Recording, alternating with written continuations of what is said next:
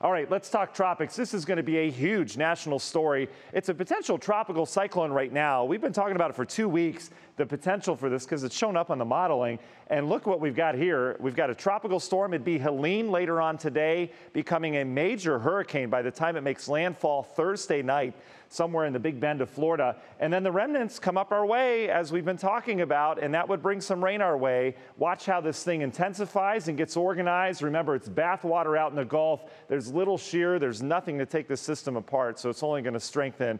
I have a hunch this thing's going to be maybe a Cat 3 or 4 at landfall. I think it'll surpass what the models are saying. Let's talk where it goes, though. It heads up into the Ohio Valley. This is Friday night, bringing some rain in here, maybe some wind as well. That would last through Saturday, and you can see how the showers just remain scattered before they finally push out. And then this right here is our first strong cold front of the fall. If you're looking for fall-like temperatures, October 5th through the 7th, I've got us in the 50s and 60s. So keep that in mind. That would be the first Guardians home playoff game. How about that? Union Home Mortgage 7-day forecast, 70s through the duration of forecasts. Lots of raindrops in there. We'll keep an eye on the moisture from Helene this weekend, Dave.